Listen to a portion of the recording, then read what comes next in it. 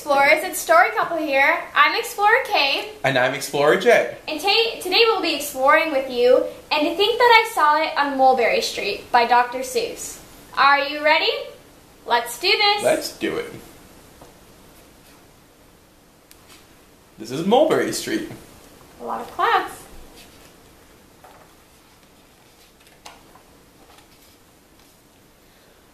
When I leave home to walk to school, Dad always says to me, "Marco, keep your eyelids up and see what you can see." But when I tell him where I've been and what I think I've seen, he looks at me and sternly says, "Your eyesight's much too keen. Stop telling such outlandish tales. Stop turning minnows into whales." Now, what can I say when I get home today? All the long way to school and all the long way back, I've looked and I've kept careful track. But all that I've noticed, except my own feet, was a horse and a wagon on Mulberry Street. Look at that wagon and the horse. Is he eating? Is he eating? He's probably eating some apples. Apples? Look at those little trees.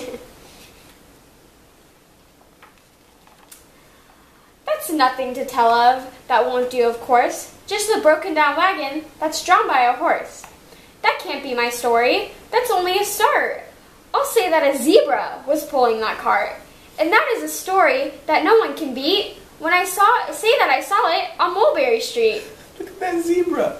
That's a horse zebra. Aren't zebras usually white? That's a hebra, a horse zebra. It's a hebra.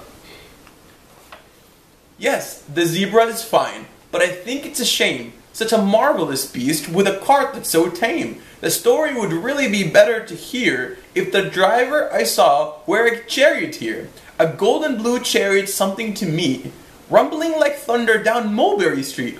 Look at him. He's going fast. Oh, look at that whip. Look at that cloud of smoke. No, it won't do at all. A zebra's too small. A reindeer is better. He's fast and he's fleet. And he'd look mighty smart on old Mulberry Street. Hold on a minute. There's something wrong.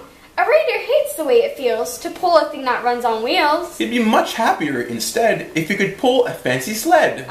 Like Santa. Look at that sled. He's about to fall off.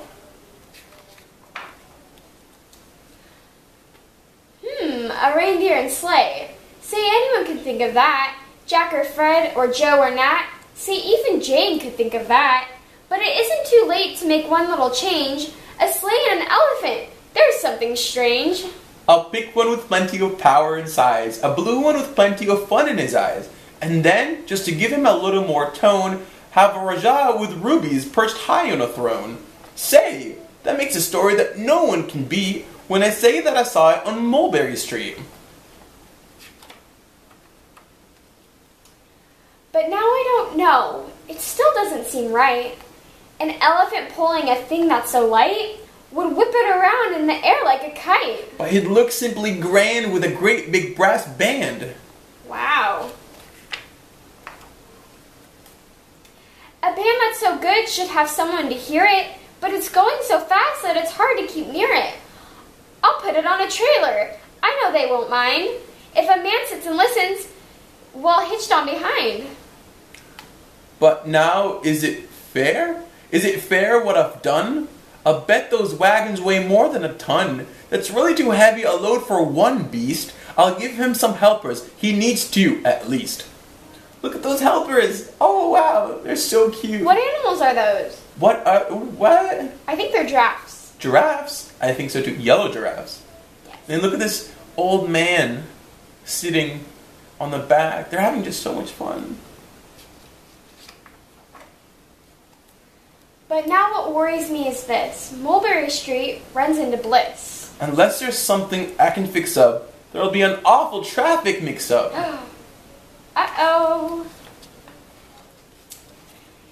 It takes police to do the trick, to guide them through where traffic's thick. It takes police to do the trick. They'll never crash now. They'll race at top speed with Sergeant Mulvaney himself in the lead.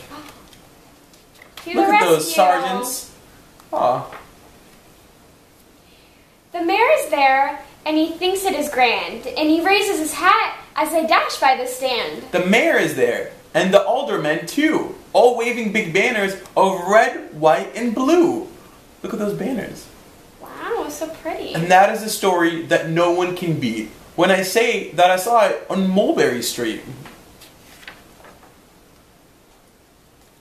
With the roar of its motor, an airplane appears and dumps out confetti while everyone cheers. And that makes a story that's really not bad, but it is still could be better. Suppose that I add... What more could you add? What could you add? There's nowhere left in here. What else can you put? Look, he's wondering what's going to go next. Look at these. We'll see. Wow. A Chinese man who eats with sticks? A big magician doing tricks? A 10-foot beard that needs a comb? No time for more. I'm almost home. Look at that beard. Look at that magician and that Chinese man. Wow. I swung round the corner and dashed through the gate. I ran up the steps and it felt simply great. For I had a story that no one could beat, and to think that I saw it on Mulberry Street. But Dad said quite calmly, just draw up your stool and tell me the sights on the way home from school. There was so much to tell, I just couldn't begin. Dad looked at me sharply and pulled at his chin. He frowned at me sternly from there in his seat. Was there nothing to look at? No people to greet? Did nothing excite you or make your heart beat?